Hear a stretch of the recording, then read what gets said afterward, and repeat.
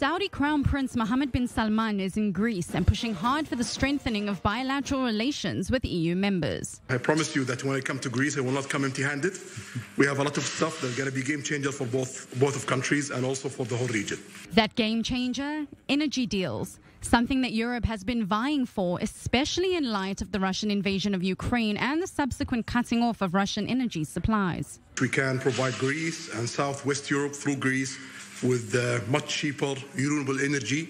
Also, we are working about hydrogen and how to turn Greece as a hub for Europe to hydrogen. Saudi Arabia and Greece also signed agreements in maritime transport, aquaculture, waste management, culture, food and agricultural products, construction and defense technology.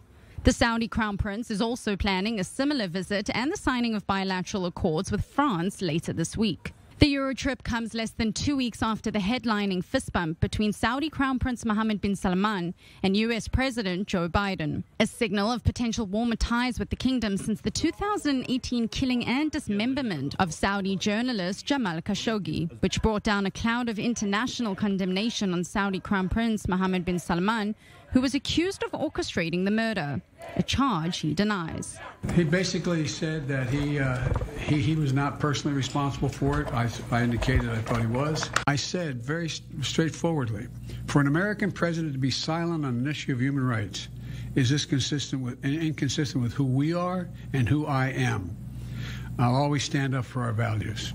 It's a precarious situation the West finds itself in, wanting to turn Russia into a pariah state over its war in Ukraine while turning to what it deemed another pariah state for help in doing just that.